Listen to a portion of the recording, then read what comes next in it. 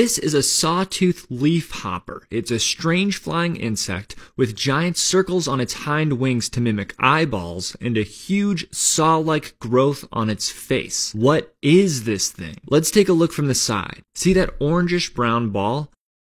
That's its eye. This should help us orient the leafhopper's face. Now, although the spiky extension looks like a nose, functionally speaking, it cannot smell. So it is not, in fact, a nose, which pretty much makes it a giant spiky forehead. The sawtooth leafhopper uses its spiky forehead to intimidate and scare away potential predators.